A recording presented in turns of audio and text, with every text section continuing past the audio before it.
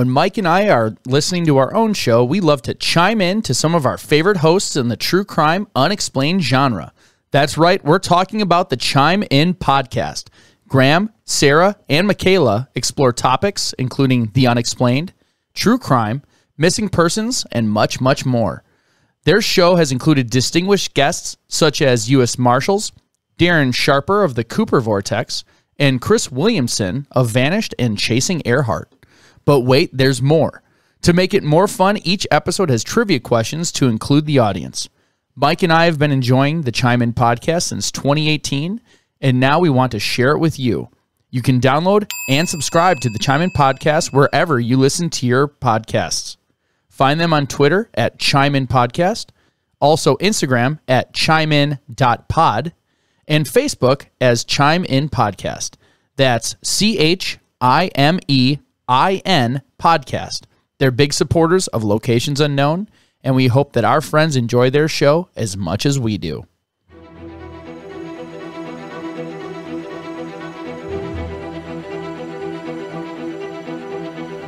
Thousands of people have mysteriously vanished in America's wilderness. Join us as we dive into the deep end of the unexplainable and try to piece together what happened. You are listening to Locations Unknown.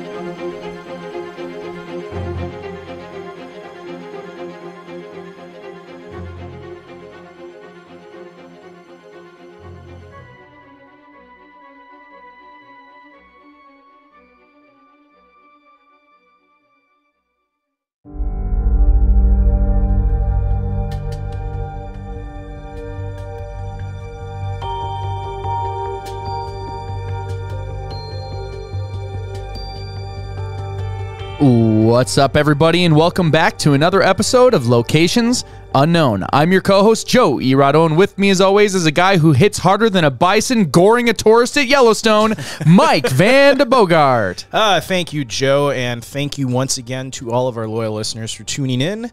Hope everyone had a great Thanksgiving. It was nice to have a couple days off, extra long weekend. Just a couple quick updates here before we get going. We've got some new Patreon shoutouts for this episode. All right, they heard our plea. They heard our plea, and we won't be homeless for another 2 weeks. So thank you to Elise Rucker, J.V. Williams, Amanda Swanson, Michelle Dove, and Jesse... Swanson? Samson? Samsonite. Slippy, Slappy, Yeah, Swanee. I knew it started with an S. And Jesse Masculier. I probably really butchered that one. Masculier? How would you say that? I don't have the pronunciation machine pulled up yet, but you can keep going, and I'm going to look that up. And we also have a episode suggestion shout out to Christine Hamre, or Hamre. Again, I'm butchering the name. So Joe will want to check that one out too. Masculier. Masculier. I think I was pretty close. It's French. So thank you, Christine, for suggesting this episode. This is a really interesting episode. I had never heard of it, actually.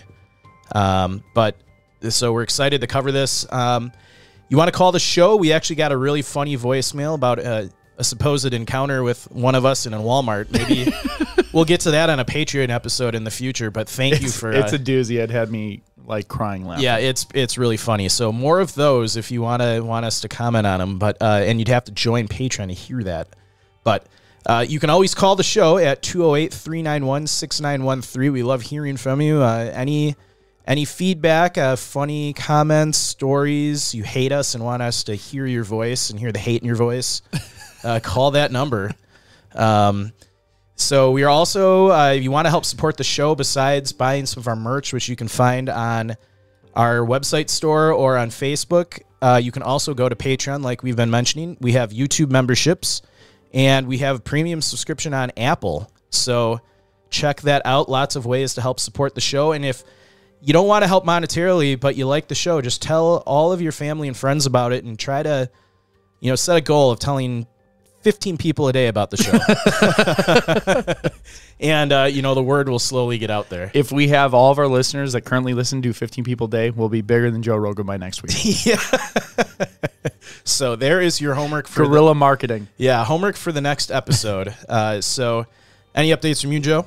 No, that's it. All right, everybody, let's gear up and get out to explore locations unknown.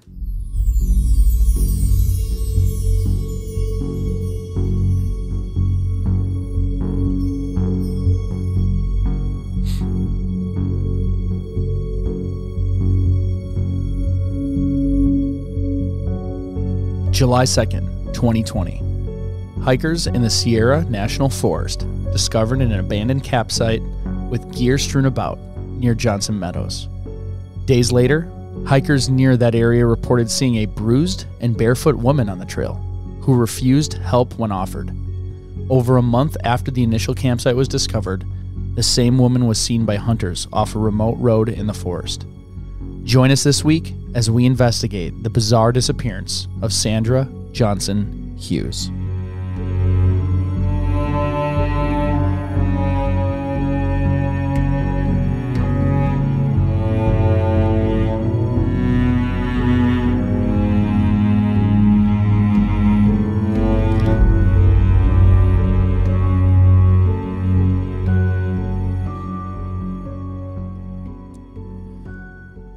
So our story takes place in the Sierra National Forest. The sublocation is Johnson Meadows. Sierra National Forest is 1.3 million acres, which is slightly smaller than the state of Delaware. So it's a pretty big area. Yeah, it's a big forest.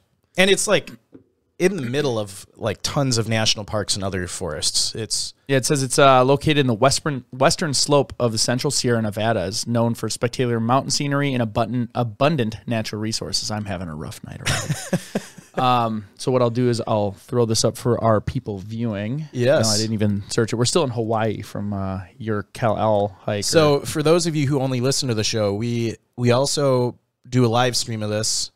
Not live, but the video will go up on YouTube, and it's live to us. It's live to us. And we show, maps of the locations, pictures from the search, other relevant things that happen. So it's a little southeast of San Francisco, to give you an idea where this is located. So the forest shares borders with Yosemite National Park, the Inyo National Forest, Kings Canyon National Park, and Sequoia National Forest. Johnson Meadows is a very beautiful but isolated part of the Sierra National Forest, not a normal destination for casual hikers. So, as we said, it's in California. It was established in 1893 and sees roughly 1 million visitors a year. It's like 1,050,000. So 1 million visitors a year. That's 2017's USDA report. So a history of the area, the Sierra National Forest has been home to Native American people for at least 13,500 years. This date is based on obsidian hydration analysis of a Clovis point that was discovered in the upper reaches of Kings River watershed, a little above 8,000 feet in elevation. Clovis refers to a projectile point type as well as the culture that produced them. So the Clovis people were originally thought as the original people of the North Americas. But I've been watching Graham Hancock's special on Netflix, and I think there's very good archaeological evidence that they were not the first people. Yeah, it's I'm only like halfway into that episode. But I saw how excited you were getting when I said that. You beat me to the punch.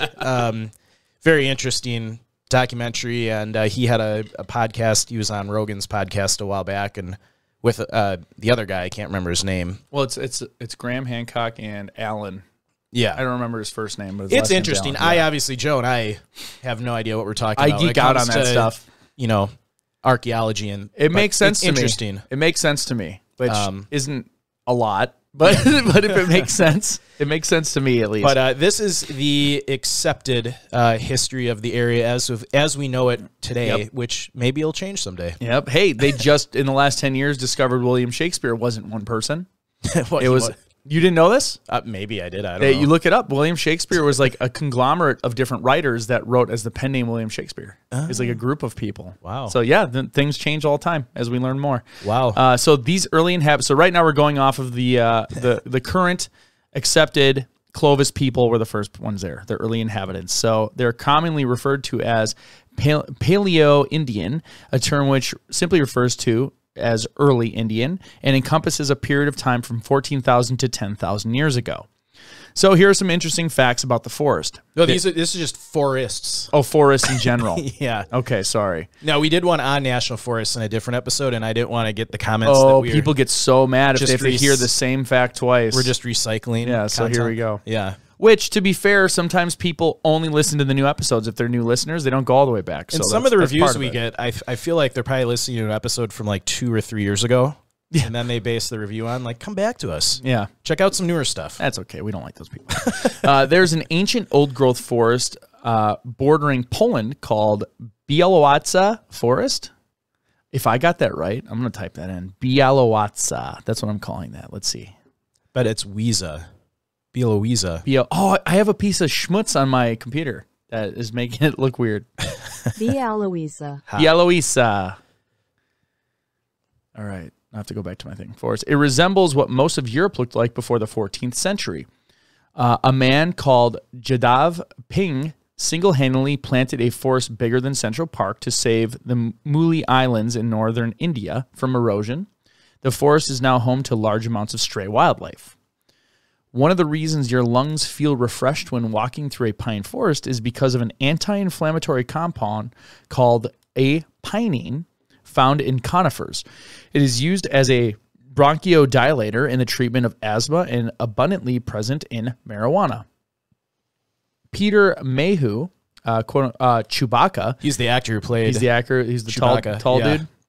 Was required to be accompanied by crew members who wore brightly colored vests while in the forests of the Pacific Northwest filming scenes set on Endor so as to not be mistaken for Bigfoot and shot. I was laughing when I read that. That makes perfect sense that would happen. Yeah. There is a tree named Pando that is technically an entire forest. It is a colonial colony of 4,700 aspens in Utah that all share the same root system. I remember reading about that in science class in high school. The New Jersey Forest Fire Service can summon any person aged 18 to 50 in their jurisdiction to help fight a wildfire or for use of their property in assisting, and it is a crime to refuse. The duties assigned require minimal training, such as digging trenches. Hurricane Katrina uncovered an underwater forest off the Alabama coast that is 50,000 years old. There is a 2,400-year-old giant honey mushroom in Oregon covering 2,200 acres, slowly killing off the trees in the forest. It is the largest living organism on the planet. So are they like just letting it go and watching it, or? I watched a documentary on fungus, and I remember them talking about this. It's crazy. It's like covers 2,200 acres, and they consider it a single organism. That's wild. Yeah. Forest growth in the U.S. has exceeded harvest since the 1940s, and the USA has more trees now than any time in its past 100 years. That's good to know. Yeah. Breathe a little easier. Charcoal beetles fly into still burning forest fires to mate and lay eggs because competition and predators will be low. They sense distant fires using infrared armpit sensors. That's crazy. Someone dedicated their life to the charcoal beetle. Probably. And that's where we get this information from. They're just like, you know what? I'm going to do just charcoal beetles for the rest of my life. that's all they're doing. I mean, somebody probably... I'm not making fun of them. I'm saying that's great. There's probably a charcoal beetle PhD expert out there. Good. We need specialization. That's why we get cool stuff. Yeah. The western portions, this one's we're now diving into the climate of Sierra Nevadas. So the western portions of the Sierra Nevada region is characterized by a Mediterranean climate with cool, wet winters and warm, dry summers. The western portion of the Sierra Nevadas receives moisture and warm air from prevailing westerly winds off the North Pacific Ocean. And as air moves upward over the mountain range, air cools and moisture condenses into clouds and precipitation. Think of it like wringing out a rag full of water. It balls up in the mountains and just whoosh, dumps out. That's a good analogy. I like that. Thus, the western mountainous portion of the Sierra Nevadas receives much more precipitation than the eastern portion elevations between 5,000 and 6,000 feet on the west slope. And there's some of the wettest in the region. Now, the Sierra National Forest enjoys warm summer Mediterranean climate in accordance with our friends over at the Köppen-Geiger classification system. I switched it up there on you. Yeah, I know. It's a completely different building on the same campus, though. Yeah. The yearly average maximum temperature in Sierra National Forest is 58 degrees Fahrenheit, ranging from 41 degrees Fahrenheit in February to 81 degrees Fahrenheit in July. Annual rainfall is 43.5 inches, with a minimum of 0.6 inches in August and a max of 9.1 in January. So the best months for good weather in the Sierra National Forest are June, July, August, and September. On average, the warmest months are July and August. The coldest months are February and December. And January is the rainiest month. So some of the terrain here. It includes rolling oak-covered foothills, heavily forested middle elevation slopes, and starkly beautiful alpine landscapes of the high Sierras. The elevations range from 900 feet to over 13,992 feet. Wow, just short of a 14er, huh? Yeah. The highest peaks include Mount Humphreys at 13,992 and Mount Gab at 13,747. I would just go get like a 10-foot ladder. Right in the top of the mountain. And then just 14. Yeah, there we go. Or stack a bunch of rocks. Exactly. Bear Creek Spire at 13,726 and Red Slate Mountain at 13,140. Some of the animals that you might run into are mule deer, black bears, coyotes, bobcats, fox, California mountain king snake, the western rattlesnake, mountain lions, marmots, porcupines, and quail. No grizzlies, I think. No. No, we know there's no grizzlies. You have put that asterisk right there right away. So sudden changes in weather can catch many people unaware. Drenching thunderstorms can form in a matter of hours, and snow can fall at any time of the year. So you always want to be prepared for all weather conditions. Thunderstorms are frequent and a spectacular occurrence in the mountains. These summer storms often bring intense rain, hail, and lightning strikes, particularly in the mid to late afternoon, but can occur at any time. Is when they always say, get off the summits by noon. Yeah. Plan to be over passes and away from high open areas by noon. During a storm, stay away from peaks, ridges, caves, water, open areas, seek shelter. So don't be anywhere. Yeah, I mean, you would think like, oh, I'd take shelter in a cave, but a cave could fill up with water. Oh, yeah, you don't want to be in there. In event of a heavy rain. Well, even if it doesn't fill up and water's rushing, it can push you back into it. And yeah. Just no good things. That's what happened in Zion. Yeah. By setting up camp in a safe location before lightning begins, you can enjoy the power and spectacle of mountain thunderstorms without apprehension. They are cool. Yeah. Good thunderstorm in the mountains is the most beautiful thing ever. It is kind of terrifying, though, too. It's extremely terrifying. When you hear that clap of thunder off in the distance, you're like, it's time to get moving. Yeah, when you look around above a tree line and you're like, well, there's zero cover. I have to get somewhere fast. Yeah. High water. So during spring and early summer, runoff from melting snow causes high water levels and swift currents in rivers and streams. We said this a million times. Do not ford rivers if you do not know what you're doing and have stuff strapped to your body. Please remember that unabridged streams crossings may be hazardous. Cross in wide, shallow spot that is not above rapids or falls. Unbuckle your waist straps. Use long sticks for stability and face upstream while crossing. Never tie yourself to safety ropes. They can drown you. Water is very cold, so use caution in those conditions because you can lead to hypothermia very easily, even on a sunny day if the water is cold enough. During or immediately following heavy rain events, water can rise rapidly, so use extra caution when these conditions are present. So it could be a small stream, but if it's raining, all of a sudden it can become a big, swift current and take you away. Yeah. So let's talk about mountain lions. Mountain lions are shy and rarely seen, but they live throughout the area. You want to watch children closely and never let them run ahead or lag behind on a trail. Talk to children about lions and teach them what to do if they meet one. Never approach a mountain lion. And do not run, but hold your ground and back away slowly. Face the lion and stand upright. Do all you can to appear larger. Grab sticks, raise your arms. If you have small children with you, pick them up. If the lion behaves aggressively, wave your arms, shout, and throw objects at it. The goal is to convince that you are not prey and that you may be dangerous yourself, and they will back off. That's a big thing. You want to keep children in between you. If you have two adults, they should be bookends. Mm-hmm. Keep the kids in the middle. Other dangers include early season snow, tick-borne diseases, and giardia. You want to get, don't want to get that. Drink clean water. So some tips to keep you safe: let someone know your itinerary, instruct them to contact emergency personnel if you are overdue. I know we kind of cover this stuff every episode, but I think it's just important to hammer home the safety tips. just so people, I think we've been saying it long enough that we may have staved off a couple missing people by now. That would be really cool, and I think we'll I don't probably think we'd ever know. Yeah, we'll never know. But I think just we want to say it enough that if you listen to the show every week and you're out hiking, you just like will think of these things. Yeah, oh crap! Joe Mike said I better tell someone where I am. Yeah, and then do it. Yeah, message us. Let us know where you are. Yeah, call our voicemail. Tell us. Call the voicemail. Where Put it you're on our going face. hiking. Yeah, tell the whole community on Facebook. That'd actually be a cool Facebook trend. Is everyone just lets everybody know where they're at Yeah, all the time, unless that you don't want people knowing where you're at. yeah. Like then people know your like house is empty. And Yeah. So maybe don't do that, but tell loved ones where you're going. There you go. At a minimum. Yeah, Or us. You can DM us. yeah. So stay on the trail. In addition to causing severe erosion and damage, leave no trace.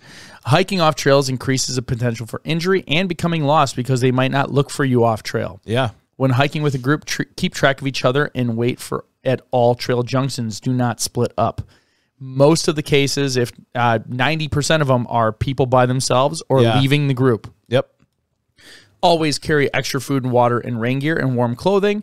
If you don't plan on spending the night, assume you might have to. Yeah. That's one thing. I always carry more gear, and sometimes people who are not as savvy as Mike or I make fun of us for carrying more weight. But if we keep doing that, we should not have the problems that we talk about on a weekly basis. Yes. If you do become ill or injured on the trail and are unable to hike, send someone in your party or a passing hiker for help. Write down and give the messenger your exact location, age, gender, height, weight, and description of your illness, injury in order to ensure the appropriate emergency response. And then you want to stay put. Yes. Don't try and get closer. Don't try and make it easier for them. Stay where you are because that's where they're going to say you were. I did recently, I was on another podcast where the host of the podcast had a search and rescue expert in the field of like 30 years on, and for about an hour we were talking about the Terry Meter case, but he was going into a lot of the stuff we've talked about, and one of the big things is people will wander around after they're lost, and it hurts their chances of being found quicker. Yeah. And sometimes is maybe the reason why they never were found. So yeah, it's as soon as you know you're missing, you're lost, the best bet is to, in the immediate area, try to find somewhere where you can get some shelter, but don't keep wandering around. Yeah. If you really think you're lost. Odds are you're going to become more lost. And if you do become Disoriented. Yes. or lost. Sorry, Mike, I had to. Attempt to fix your location using a map, compass, and landmarks. If you're unable to locate the trail, stay put. Use a mirror reflective object to signal for help. Any signal done 3 times in a series is a universal distress call. That's important too. Always bring a map with you. Yeah. Like anytime we go hiking, we get those waterproof, tear-proof maps, and it's just good to have, and you can track your trail location, always check up where you are. I've said it a bunch of times, a GPS can get broken, run out of batteries. A map can even get wet, torn. You can, a compass really doesn't break. Yeah. And, just go buy a compass and learn the basics of how, go to your local park and just practice navigating via your there's compass. Tons of material on YouTube, and they'll teach you how to read maps and compasses. Yeah. And I mean, if you have a compass and a map, you're already ahead of the game from a lot of people that get lost. Yeah, there's many times we've gone bushwhacking, but with a map and a compass, we don't get lost. Yeah. You know exactly where you are all times, and it doesn't matter. So difficulty in general. The Sierra National Forest spans all seasons. People visit the forest for camping, horseback riding, swimming, picnicking, biking, pretty much all the stuff you do in the wildlife. So based on all trails, similar to other parks we've covered, Sierra National Forest has trails to accommodate every skill level. All trails list over 124 top trails in the forest, with 30 listed as easy, 60 listed as moderate, and 34 listed as hard. So let's talk about Sandra. Yeah, so like we said, her name is Sandra Johnsen-Hughes. She was born July 26th, 1966. She was officially reported, I believe, or her last known sighting was on July 4th. I believe she might have, we'll get into the timeline, she might have been, the official missing persons report might have been submitted a day or two early, but July 4th was the last date anyone saw her. There's some other, we'll get into the timeline, there's some other sightings where people may have seen her, but the July 4th sighting is kind of confirmed. She was a female, age 54. Her height was 5 foot 3 inches, 150 pounds. She had brown hair, but her hair may have been dyed blue at the time of her disappearance. She had brown eyes. Clothing gear last seen in. It's unknown what she may have had, but she was camping out in a remote area of the forest, and it sounds like her campsite had a lot of gear in it. So you said it was in Johnson. That's actually really cool. Look at Johnson Meadows. All this forest and trees. It's this one little spot of just pure meadow. And you can see a trail, it looks like, coming. Yeah, right here. Oh, we got tire tracks going there. So yeah, there's little roads or trails. Yeah, it's a very remote section of the forest. Like Joe mentioned in the beginning, it's not somewhere that probably your casual hiker is going to go. But look, I'm not finding any major roads. No, I think how far zoomed out I am. Yeah, you get to it by some pretty rough. That's like forest roads. That's dirt road going all the way in. Yeah, and so Sandra was actually trained in wilderness survival, so she wasn't just some slouch out in the woods. So not your run of the mill hiker. She knew what she was doing. Yeah, she had the training. Based on her campsite, she had the gear necessary to survive out there for a while. She was seen in various outfits throughout the timeline, so we'll get into kind of what she was seen in. Her family and friends describe her as a very independent woman who is not the person to ask for help or take assistance. She wanted to do it herself. But they said that doesn't mean that if she was in serious trouble or had a serious injury that she wouldn't refuse help. Because there were some people on the internet that had speculated that, a couple times she was offered assistance and refused. Mm-hmm. And they said in a normal state of mind, if she was hurt, she would have not have done that. She was married in the past, but did not have any kids. Many in her close circle of family and friends said she kind of lived a nomad lifestyle, living all over the country throughout her life. She had most recently lived in Maui, Hawaii, and then right before her disappearance, actually moved to this area of California. So she might have been new to this area, but still had the skills to survive. Yeah, new to the area, but yeah, she was trained in wilderness survival. Medical issues, none that we could find in our research. Her occupation, so her day job was actually an accountant, but like you. Yeah. But she studied wilderness survival in college because in college she wanted to become a park ranger, but that didn't turn out. So I would say all around, based on everything I read, she, a strong, independent woman that liked to kind of move around and, experience new things, and trained in wilderness survival. So, not your typical person that would go missing. So before we get in the timeline, Joe is going to say a word from our sponsor for this episode. When Mike and I aren't listening to our own show, we love to chime in to some of our favorite hosts in the true crime unexplained genre. That's right, we're talking about the Chime In podcast. Graham, Sarah, and Michaela explore topics including the unexplained, true crime, missing persons, and much, much more. Their show has included distinguished guests such as U.S. Marshals, Darren Sharper of the Cooper Vortex, and Chris Williamson of Vanished and Chasing Airhide. But wait, there's more. To make it more fun, each episode has trivia questions to include the audience. Mike and I have been enjoying the Chime In podcast since 2018, and now we want to share it with you. You can download and subscribe to the Chime In podcast wherever you listen to your podcasts. Find them on Twitter at Chime In Podcast, also Instagram at chimein.pod, and Facebook as the Chime In Podcast. That's CHIMEIN Podcast. They're big supporters of Locations Unknown, and we hope that our friends enjoy their show as much as we do. So I'm going to jump right into the timeline. This whole story kind of starts off in June of 2020. And Sandra had spoken with family members and let them know that she was planning to go solo hiking and camping in the Sierra National Forest, and that she was possibly going to hike all the way north to Yosemite, which isn't, it'd be a good hike, but not too far from where she would have been hiking. Yeah, I'll look it up where you can get an idea. And like we said, she recently moved from Maui, Hawaii to Madera, California, which is this region of the Sierra National Forest. That's pretty far. Yeah, I mean, it's From here to there. what's the Let's get my ruler out. as the crow flies. 30 miles through 30 the miles. mountains. That's if you could just go in a straight line. That's a straight line, and that's a week and a half minimum, Yeah. and it could be more. I don't know how crazy those mountains are. Yeah.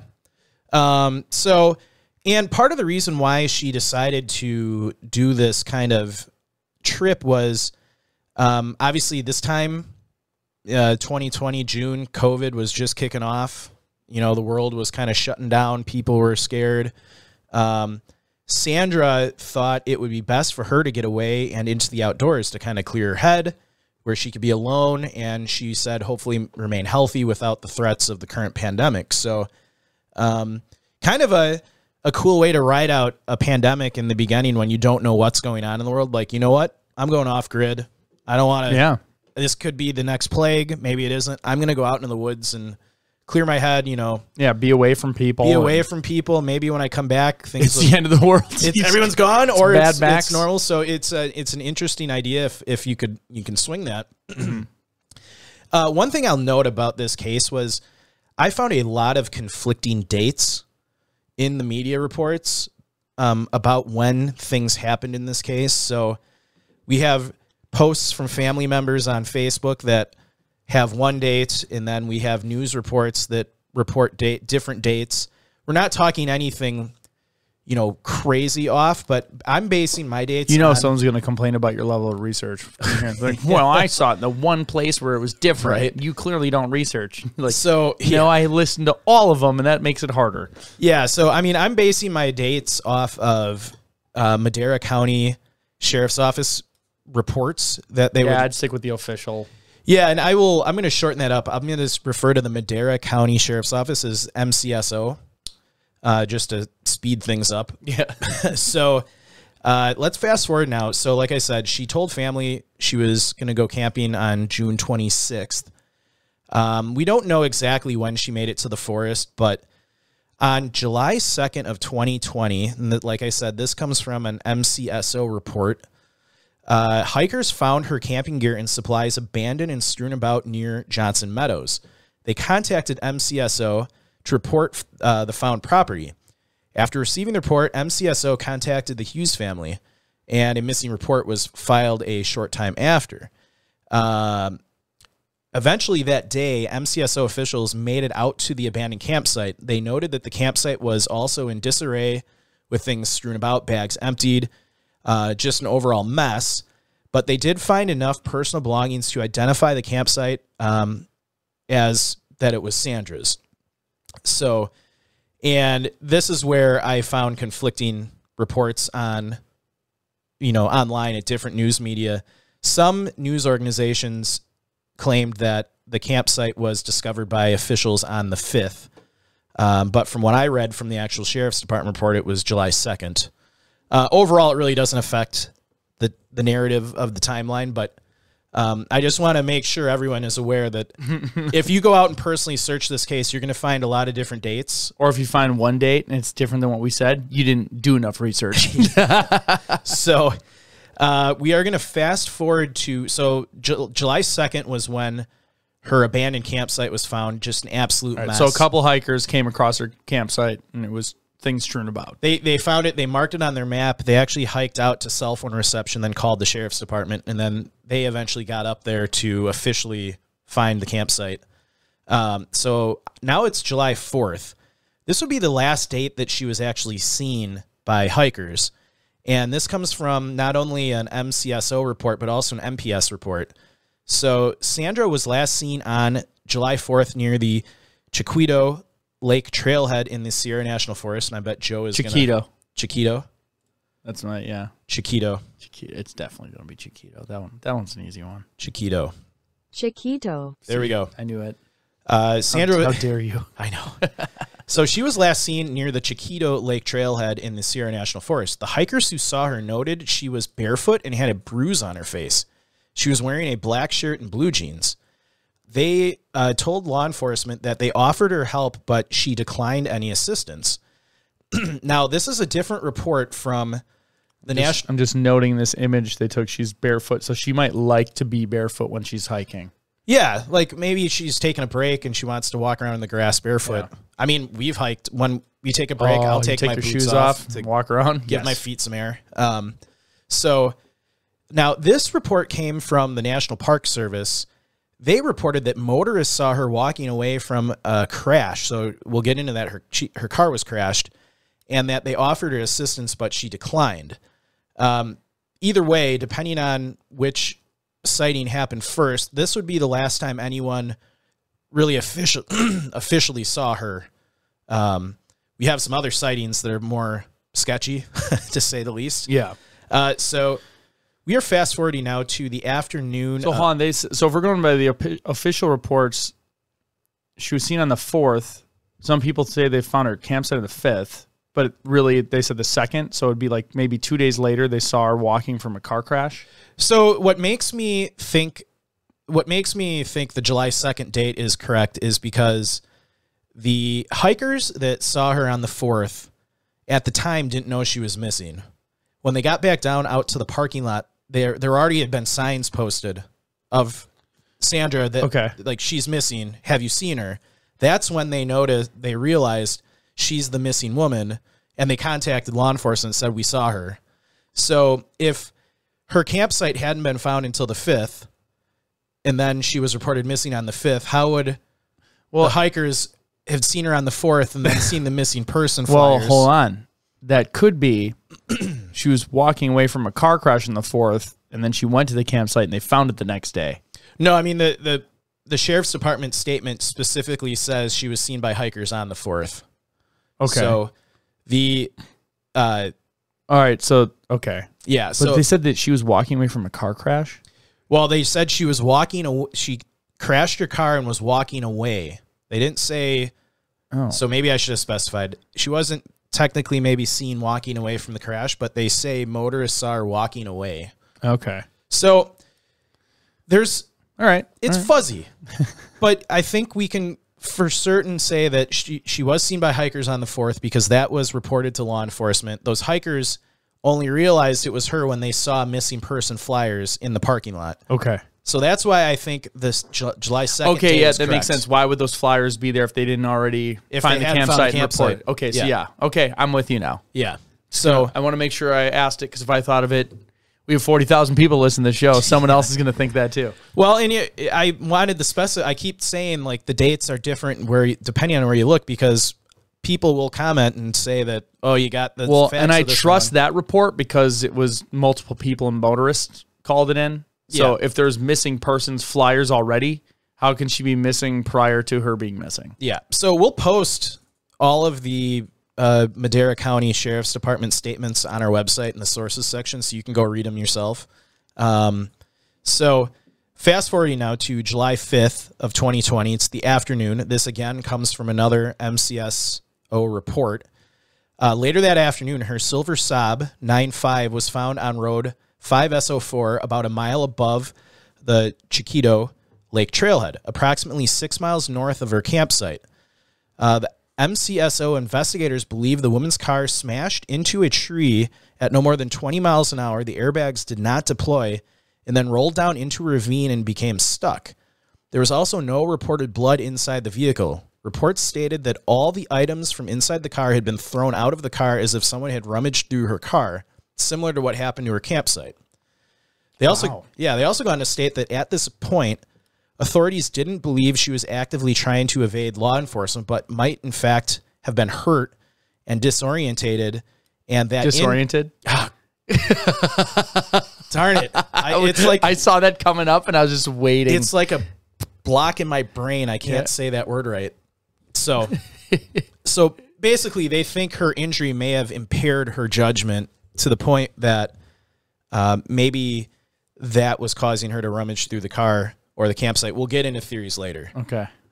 So this already is very weird. It's a very strange case, that's for sure. So search officials decided to leave her car where they have found it and posted a note on the windshield, which we have, with instructions on what to do if she sees this and that her family really misses her. So it's this one, the orange note. So that is the note that they left on her All windshield. right. This vehicle is probably. Please call Madera County Sheriff's Office if you are Sandra. Date and time is 6:30 p.m. at 7/5 of 2020. Other, your family is worried about you, and then there's the numbers for the Forest Service or the Sheriff's Department. Oh, that's a Forest Service. Yeah, it's a U.S. Forest Service. Okay. So yeah, they decided to leave her car there in case maybe in her, impaired state due to an injury, maybe she wanders back to the car. She sees this bright orange note and is able to call for help.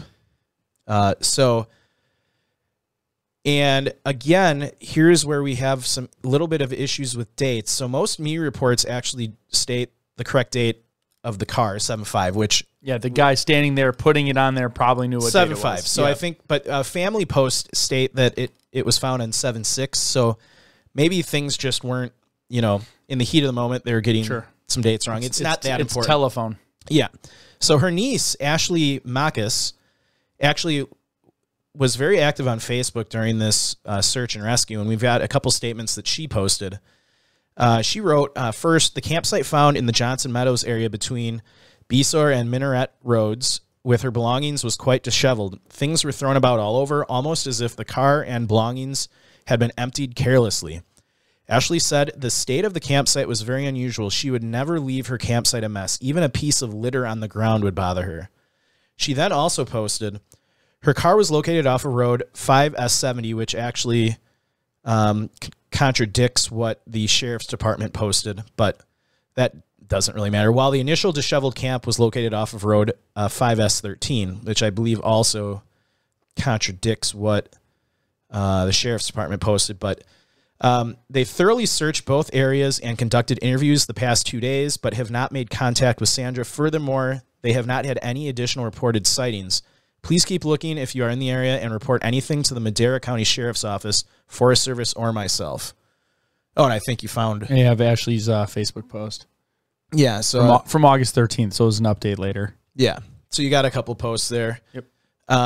So, like we said, when her car was found, searchers decided to... They actually started searching the area around where the car was found. Obviously, when the campsite was found, they conducted a search around Johnson Meadows, didn't find anything. When her car was found, and Joe actually has a map of the different points, and this will reveal some of the stuff coming up, but so each time something was found or there was a sighting, they did a search of that area, and every time didn't find anything, no evidence that she was there. Yeah, this is a big, first camp here, moving all the way up. So like we said, the car was about 6 miles north of the campsite per the sheriff's office. And then we'll get into some of the other items that were found, but it seems like she was going north. Yeah. So we have an update from the Sheriff's Department on July 8th of 2020. MCSO Corporal Chris Williams organized and is leading the search and rescue in the Sierra National Forest for Hughes, who went missing while camping alone. Deputies and volunteers from Kern County Sheriff, Tulare County Sheriff, and Fresno County Sheriff came to help along with Cal OES and our own search and rescue team. California Air National Guard is also assisting with aerial searches. So it's a pretty large search operation. We've got pictures. I believe this is an actual site or picture from the sleeping bag, it looks like. Yeah. Did we get to that yet? No. Okay. But Joe actually does have some pictures of like the search team doing their work, kind of behind the scenes stuff going on. They're looking at a map, a giant iPad. Yeah. Yeah. Hold on, yeah, this looks like probably in the morning or a shift change. They're kind of like debriefing the next group to go debriefing or briefing or who knows, but yeah, pretty massive operation. They were out there for a couple weeks. So we're moving on to July 12th of 2020. So we have a Sheriff's Department update and a family update. So first, from the Sheriff's Department, we may have many figurative irons in the fire, but our dedication to each continues. Currently, we are assisting CAL FIRE with the wildfire near Kirkhoff Lake, which is now 108 acres and 60% contained. We are also still searching for Sandra Johnsen-Hughes in the Sierra National Forest near how do we say that? Highlight it. Chiquito? Yeah, Chiquito. Sorry. Near Chiquito Lake, Tulare, Fresno, Mariposa, Kings, Santa Clara, and Marin County all have joined our search and rescue operations. Cal OES is providing communications, and California Air National Guard is assisting with aerial searches. Now, this is a post from Ashley, and this gets into the sleeping bag. Ashley posted to Facebook, search efforts are ongoing, and teams are following up on leads as they are discovered. Her sleeping bag was found approximately 2.5 miles north of her car, just inside Yosemite National Park. So this is near the Spotted Lake area where they found it. It's a very difficult area to get to as there are no main roads in or out. Searchers had found the sleeping bag and said it looked as if some had been recently used. After the discovery of the sleeping bag, searchers combed the area of Spotted Lake but didn't find any additional evidence of Sandra. Did you find the lake? Yeah, this area is super rugged. Yeah. I mean, obviously, at first I thought she was hiking the whole way. It seemed like she was taking her car and trying to move up to Yosemite. So she was going that way, and that's what she wanted to do. But it's still at some pretty rugged areas. Unless there's some back road stuff that I'm unaware of, which there might be. Now, the map that had the markers located, that obviously, I want to just confirm that. Here's Spotted Lakes. Yeah, right there, Spotted Lakes. Okay. So it was west of there. So like around this area. Okay. I can narrow down a little bit. Yeah. Along the rivers going in there. So yeah, they said the sleeping bag looked like it had been recently used. So that adds even more intrigue to the case. And we'll get into theories, but I mean, this one is puzzling. And the discovery and the discovery of the sleeping bag and the lack of additional evidence really puzzled searchers as her original campsite, car crash, and sleeping bag were all more or less in a straight line north. And at this point, she would have been slowly hiking north without any gear, food, and possibly shoes, and maybe an injury from the car crash. Mm-hmm. So we're talking campground, or her campsite. Her car was found 6 miles north. Sleeping bag's another 2.5 miles north. And this is rugged terrain, rugged, remote, isolated terrain. What are you reading there? Just like kind of the stuff that you're saying. Okay. So this is Ashley Mackis's updates. Oh yeah, and the sheriff's department, I think, actually copied and pasted some of this and posted it in one of their posts. Okay. But some of the dates don't. Yeah, that's where I'm seeing some of them aren't the same. So, like I said, I'm going off the official statements from the sheriff's department. That's good. And I'm not knocking anybody in the family for what they posted. Yeah, they're disheveled. That was the heat of the moment. Exactly. And a lot of them are like a day off. Yeah. It doesn't really change, like I said, the narrative of the timeline. Yep. So it's now July 13th of 2020. We have another sheriff's department update. They posted, as the search for Sandra Johnsen-Hughes continues this Monday morning, we're joined daily by other agencies today. California Air National Guard in Fresno sent their UH-60M Blackhawk helicopter crew to assist. I think they had a video of it landing. Nothing crazy, but it gives you an idea what they're using. And this is a real long time for a search to be going, probably because they kept seeing signs of her. Yeah, I mean, they found her car, and then they found a sleeping bag. And knowing her background, a lot of times they'll extend it, because a lot of times after a couple days, they'll be like, it's been a couple days, but knowing she's in survival and being July, it's theoretical. It's not January. It's theoretical. You could probably survive out there. Yeah, with limited gear, assuming the weather is nice. Sure. And I didn't get any indication of my. Based on the pictures, everything we're seeing, no snow on the ground. It looks sunny. It probably gets pretty hot. Yeah, I think that time of year, but there's a lot of tree cover though. A lot of tree cover, water. I mean, there's water in the area that she could get access to. The problem is, as we get into these other sightings, is food. You can't survive for 30 days without food. Yeah. So we're fast forwarding now to July 20th of 2020. And this was when kind of the search was officially scaled back. So we have a statement from the sheriff's department. After 2 weeks of continuous searching for missing person Sandra Johnsen-Hughes, using mutual aid assets from all over the state, as well as the Air National Guard for helicopter and overflight reconnaissance of the area. MCSO has released all assisting assets and will continue conducting the search of Sandra through investigation and follow-up on tips. We're asking anyone hiking in the Chiquito Lake or Chain Lakes Basin just inside Yosemite National Park border to please keep an eye out for Sandra. If you see her, please try to make contact and document your coordinates with GPS. Immediately contact the Madera County Sheriff's Office or Yosemite National Park Rangers as soon as possible. So at some point, as any of you have listened for a while, the search has to get scaled back. Can't indefinitely expend resources. But this one kept going as they found new evidence. So a pretty long search, a pretty big search. But here's where things start getting interesting. So we have two more sightings. One, I would say, possible, but not likely. And another one that seems just X-Files territory. Okay. So our first sighting happens October 9th of 2020. So over a month from when her abandoned campsite was found. So Hughes was reportedly spotted again on August 9th, 2020, when two hunters told officials they saw a woman leaning against a tree along Road 5SO1 near Bishore Road. Road 5SO1 and Bishore Road are in the area of the Chiquito Creek near Portuguese Overlook. They mentioned to law enforcement that she did not wave them down, attempt contact, or appear distressed. The hunter said Sandra appeared to be visibly thinner than in her last known photos. She also appeared to have no equipment or other people with her.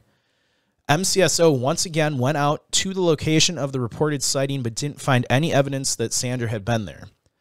These sightings reportedly took place not far from the areas where burned in the these didn't take place far from areas that were burned in the massive creek fire which began Labor Day weekend of 2020 in Fresno and Madera counties. The fire was not considered fully contained until late December that year. Law enforcement officials go on to say, her car did not burn in the fire, and we have since gone up there and removed it. So her car had been sitting out there for, it sounds like, over a month, hoping maybe that she would return to it. Mm-hmm. We have another sighting, or another post from Ashley also. She wrote, Sandra Johnsen-Hughes was spotted this past Sunday, August 9th, 2020, along Road 5SO1 near Portuguese Creek in Madera County, California. She was wearing overalls and a floral shirt. The gentleman that saw her said she appeared thinner than in pictures, but was standing by a pine tree drinking water. So now we have, if this sighting is true, so I considered the July 4th date her kind of real date of when she went missing. And a lot of the media, I think, kind of is going with that date. Mm-hmm. I think this sighting, while I don't know how, I don't know much about it, and I don't know how valid this sighting is. Yeah. Could it have been her? I think theoretically it could, but that would be a stretch. If she was out there on her own with no gear, no food, possibly injured, to survive that long. Yeah. And then not ask for any assistance if two hunters saw her. So this sighting is just puzzling to me. But it's not even the strangest sighting. So yeah. So fast forward an entire year now. So it's July 21st of 2021. Jake and Victoria Gorba traveled to the Sierra National Forest with their 3 children when they decided to stop to have lunch. And their son started talking to someone or something off in the meadow that they were near. They were heading to Shoutout Peak, which is about 5 miles south of Johnson Meadows. Her parents said he was just in our car and he was pointing out to a certain spot in the meadow. He goes, yeah, there's a lady over in the meadow in a black shirt. And I got goosebumps, he says. She needs our help, but she's dead and she's laying face down with her legs up. And she can't talk to me, but she's over there. We need to go help her. So Victoria said Caden, which is her son, kept pleading for her to trust me, Mom. So she was spooked enough to venture into the field, hoping she wouldn't find a dead body, which Caden described right down to her blue hair. Not finding anyone in the meadow, they turned around and went home and posted their story to Facebook. Later that night, the sheriff's department somehow came across that Facebook post and contacted the family to further investigate, especially since some of the photos that Sandra Johnsen-Hughes they had were in a black shirt and blue hair. So Joe actually has a news clip from that time period with if you're watching, you'll see it. Otherwise, you can hear it, and it'll be fine. You got the volume up? Return now to a family vacation that took a strange turn in California. They visited the same area where a missing woman was last seen. ABC's Andrea Fuji picks up the story from there. This morning, a California family's ghostly encounter could help solve a mystery. When the Gorba family went on a four-wheeling trip in the Sierra National Forest, their 3-year-old son, Caden, started talking to someone who wasn't there. He was just in our car, and he was pointing out to a certain spot in the meadow. The family was at Shoutout Peak, about 70 miles outside Fresno, when they stopped for lunch. Mom, Victoria, says Caden told them there was a woman close by. I got goosebumps. He says, she needs our help, but she's dead. And she's laying face down with her legs up, and she can't talk to me, but she's over there. We need to go help her. Caden's parents checked out the meadow, but saw nothing. He kept saying, trust me, Mom. And I was like, I trust you, bud. You know, I believe you 100%. Creeped out, the Gorbas said they headed back home. Caden's mom then posted their experience on social media, and that's when the Madera County Sheriff's Department reached out for more information. Turns out a woman went missing just over a year ago within 5 miles of where they were. A woman with a black shirt and blue hair. He describes down to blue hair. He said she has a black shirt, blue jeans, and blue hair, Mom. Detectives say Caden's description matched that of 53-year-old Sandra Hughes, who went missing in June 2020 after going camping alone. Caden was able to identify 3 out of 4 pictures of her. Detectives went back to the meadow with the Gorba family to investigate, and so far found nothing. But the case remains open. If she was possibly a ghost looking for some help, I hope that he could have at least helped and maybe help the family find her. That four-wheeler the family used to drive up to the meadow is now for sale. They say they're too spooked to use it again. Mona, Victor. Andrea. So, spooky and bizarre. I have my theories on that whole incident we can get into at the end here. I'm sure you do too. I have lots of theories. So we'll just jump right into theories because that's kind of where the timeline ends. I mean, this is a very recent case. That story we just listened to from the news clip happened just July of last year. So we'll start what law enforcement think happened. Authorities stated at the end of the search that they have no evidence or indication that Sandra suffered a serious injury or anything worse. They went on to quote, they said she has very good experience in the wilderness and sustaining herself in the wilderness. So the only appropriate thing is to assume that she is alive and to keep searching for her. So towards the end of the search, they were pretty confident that based on all of the sightings that she was still alive. Sure. So, you know, family, I didn't really get a good pulse on what some of the family were thinking, but there were a couple good theories I found online that I just wanted to go over quick, and then Joe and I will jump into what we think would happen. So this first theory came from somebody online, and it goes into kind of what we've maybe touched on in past episodes with, you know, this was COVID was just kicking off. You know, a lot of people had their world shaken by it. No one knew really in the first couple months what was going on, how severe it was, how deadly it was, all that kind of stuff. So this poster wrote, and now this is a quote from their theory, I think she was going through some problems or having a mental problem. The campsite, wreck, sighting, and sleeping bag in Yosemite don't show normal behavior, but I don't think her behavior was the result of a concussion. I found it interesting that she moved around frequently. She had also changed her hair to blue recently. She didn't appear with blue hair in any of her pictures. COVID had just struck and she decided to go camp. To me, she could have been suffering from something undiagnosed. I wonder if she became so afraid of COVID that she became afraid of everyone. It could be why she refused help or ignored people. I also think she may have been suicidal. All of the irrational behavior on her camping trip could be a sign that she wanted to get away from others to end it all. The other thing I think could have happened is that she had something undiagnosed. She may have went camping with the intention of coming back, but suffered a debilitating episode that she couldn't snap back from. Other theories were that the car crash caused her confusion. One person who was on the actual search and rescue thinks she may have stumbled upon something illegal. This poster wrote, "I was part of the search a couple weeks ago. I've been hiking that exact area for a lot of my life, and I know it really well. There's a lot of places she could have ended up, and it's easy to get lost around there, but so much of this case is just bizarre. I started thinking it's possible she stumbled upon a grow-op and was disappeared, and the crash and sighting were both a cover-up or something. There have been quite a few grow-ops in the area over the years. Wouldn't surprise me given the nature of her campsite and where her car was." Now, other posters, when this guy said this, that really goes against the grow-ops. Like, they usually want to Low profile? Low profile. If someone stumbles across it, they just kind of disappear into the woods. Mm-hmm. They're not going to kidnap someone, kill them, and then set up. Bring attention and law enforcement to the area. You're bringing hundreds of people into where you're growing illegal, things. So I don't know how theoretical that is. Okay. Others have a very more simple explanation that she went missing and her camp and car were just ransacked by random people because it might have been there for a few days. And then, the final theory I read was just, going off the theme of she was lost. They wrote,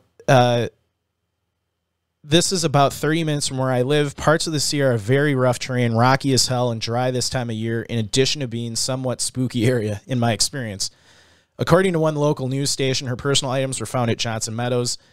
If she took the way in that I know through Fresno Dome, that's deep country, like narrow dirt road, no outlets. Where she was very, very remote and not a super popular area. So she could have just got lost. And okay, she'd recently moved to California, was not familiar with the location. That map, you look how remote. Yeah, and just you could easily get lost and not be found there. Sure. So, what do you think happened? So, I don't know. So there's a couple different things I've gone through my head. I would say if all of the sightings are accurate, let's start with there. Every sighting is a real sighting. And the only reason I give credence even to that last one is because she did have survival skills. Yeah. And you could theoretically live for a month in the woods if you had water. Yeah. That would not be an issue. They said she looked skinny compared to the other pictures. That makes sense.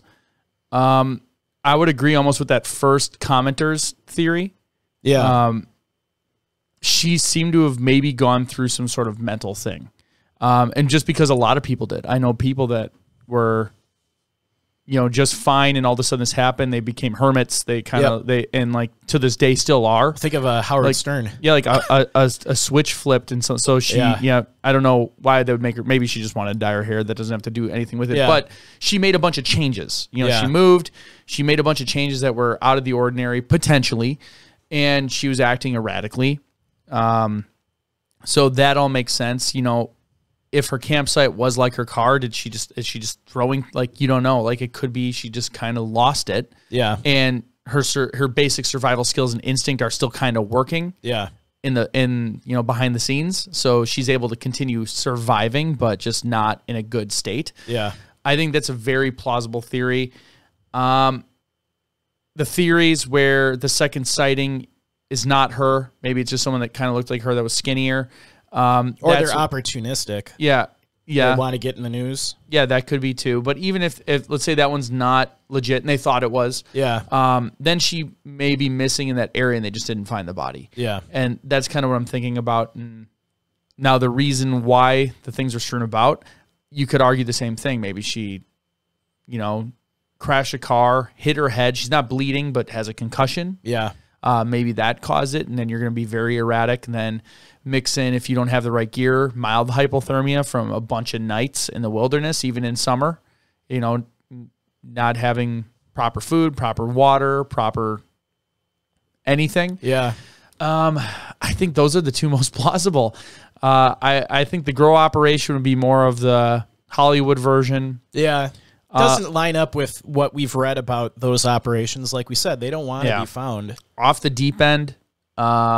I was reading some of the comments in Ashley's post about spirits and paranormal activity because and that's what's funny. A lot of people think that. So I don't know if that's just tales they tell in the area, but there's a lot of paranormal activity. A lot of locals think it's like haunted. Exactly. So that's to me off the deep end is some kind of paranormal. Ghosts or whatever, and then that kid summoned whatever energy that she's involved in. Like that to me is the off the deep end stuff. Now theories about that kid, I don't know. I could have got lucky and it's just a 3-year-old saying stuff. 3-year-olds do say weird things sometimes. That could be the parents wanting to get their 15 minutes. I'm not going to say one's correct and one's not. Yeah, that one just is very sketchy to me. It could be... Yeah, they read about it. I mean, it's a year later after she went missing. They could have coached. That actually makes it less likely it was faked by the parents, in my opinion. Maybe, yeah. Why would you wait a year? Yeah, unless they're really smart about it. Yeah. Because, I mean... So, I don't know. Yeah, I mean, a 3-year-old is not going to lie on their own about something like that. Yeah. Unless they were coached by their parents to say... But you would think investigators... I'm assuming they talked to the kid. Yeah, or not. Or who knows? Who knows? It'll be like Balloon Boy. I think we can kind of write off that sighting as who the hell knows. Yeah. Like, I don't know. Yeah. That's so strange. Like, but I think you're onto something with, I think she had her campsite set up and she got in her car to do something and crashed. Yeah. And injured herself. And she had a bruise on her face. Maybe she had a severe concussion. That's kind of what made me think that is like they didn't find blood in the car. Yeah. But if you're not wearing your seatbelt and you hit something at 20 miles an hour, it's not a small thing. Well, think like if her airbag didn't deploy and she just hit her head on her steering wheel at 20 miles an hour, like you can get a concussion from that. Yeah. I mean, not hard enough to deploy the airbags, but you can get a concussion from your airbag. Yeah. So even if it did deploy. So I'm thinking maybe she, for some reason, maybe like an animal ran out on the road and she swerved to miss it and hit a tree or went down the ravine or something. Mm-hmm. Maybe she got knocked out and then came to concussed, like in a state of confusion. She started rummaging through her car. She had enough. That's actually a great point. Yeah. If she had like a syncopal episode, like I got a concussion in high school where I don't remember what happened afterwards, but they were telling me the stuff I was doing and it was very odd and weird. Yeah. So to your point, it could have been hard enough. You know, she's a little bit older. Yeah. More susceptible to injury. Had a complete syncopal episode, wakes up and just like... And still in a state of confusion. Like, well, that's what I'm saying. Like you're not in control of what your body's doing. So you're just going to be doing stuff. And maybe, she ransacked her own car and was kind of just throwing stuff out, maybe in a panic, trying to find, and then maybe remembered how to get back to her campsite, did the same thing again, was rummaging around. Just on like autopilot. And maybe she was kind of wandering around the Johnson Meadows area. That's when the hikers spotted her. Mm-hmm. And maybe she did pick up some of her gear because she was the hunters saw her in a different change of clothes. Yeah. So maybe she... Well, she had her sleeping bag at a minimum. Yeah, she had her sleeping bag. Maybe she brought some food with her from the campsite. Yeah. And maybe she had a second bag or something with her to carry That would explain why she didn't ask for help if she was kind of out of it. Yeah. And acting weird and kind of like not honestly not knowing how to talk. If I had seen someone like that on the trail, I would have probably followed them to make sure they're okay, or like if we were in a group, like, all right, go get a park ranger. Yeah. This person's but that's also because of what we do and what we know. I mean, she's I think, obviously injured. I think most people would like look at it if they're acting weird, might be like, ooh, stay away from that weird person, especially if you're local and there is crime in the hills. Yeah. And, you know, there's people in California that But a could be middle-aged goofy. woman who's got a bruise on her face, like what if she's got an abusive spouse and she just got beat or something? I mean, I don't know. I think sorry, Mike, you're a better person than me. No, a lot of people in the comments said, locals, like, they've come across tons of people that looked like they might need help. They say no. They're like, I go on my way then. Yeah. So who knows what I would do in that situation. But so going off that theory, maybe she, she had enough sense to grab some stuff, maybe a change of clothes. And she, for some reason, like she had that idea in her head that she wanted to get to Yosemite. So she was going north. Yeah, just even though that's irrational because you said it was like what 20 but miles that's away. at that point, like if you think about it, and I can be fact checked on this, but I would look at that as like that's base level function of in her brain she had an idea of what she wanted to do. If her motor skills are off and her critical thinking are off, but she still has that base in the back of her head of I was doing this. She might be that autopilot of like pre-concussion plan. Exactly. Like this was the plan. So she's still going that way. Just not, doesn't have her faculties about her. So then maybe where I get hung up, I can see, okay, she made it to where the sleeping bag was found. Mm-hmm. And they confirmed that was hers. Yeah. They knew for a fact. Okay. So she was there. Yeah. Or at least her sleeping bag got there. Yeah. And then the strange thing is the hunter sighting is 5 miles south of Johnson Meadows. So did she now go from Spotted Lake south past her campsite again, down over the course of 30 days? That doesn't make sense to me. Or I know there's stuff back that way. Yeah. I'm trying to head back to my stuff. That's what makes me question the sighting that the hunters had. We'll never know probably if it was real. Like I would take, if I saw something strange like that, because the reports were that she was like 15, 20 feet off the road, just like staring off into nothing, drinking water on a pine tree, with no gear, no one around her on a very remote road in the forest. I'd probably take a picture of her. Like, this is then I can say I'm not making this up. Yeah, like she was or there. A video and be like, hey, this is what I saw. This is what I even saw. if it's not her, then you have the video or a picture. Be like, oh, okay, there's somebody out in the woods there that might be injured or have a mental problem. Like the fact that they don't have a picture, they didn't take a picture of her. Like is their word against ours. Mm-hmm. Is their sighting real or not? I tend to. I'm going to go and say probably isn't. And she perished somewhere after she dropped her sleeping bag.